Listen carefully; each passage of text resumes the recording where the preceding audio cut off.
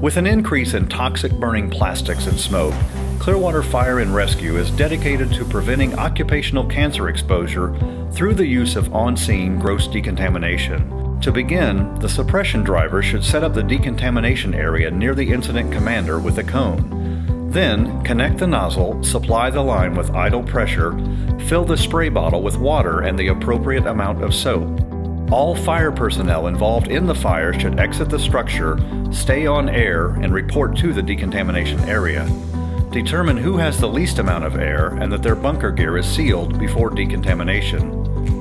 Personnel should be sprayed with water from helmet to boot, then scrubbed with a soft bristle brush, soap, and water. After completing decontamination, personnel may go off air, remove PPE, and use department-provided decontamination wipes to clean their hands, arms, neck, and face. When arriving back at the station, personnel should shower immediately to complete the decontamination process. By using this method, we can reduce our exposure to carcinogens and promote a healthier fire service. To accomplish this, though, we have to be willing to adapt to new processes and change past behaviors.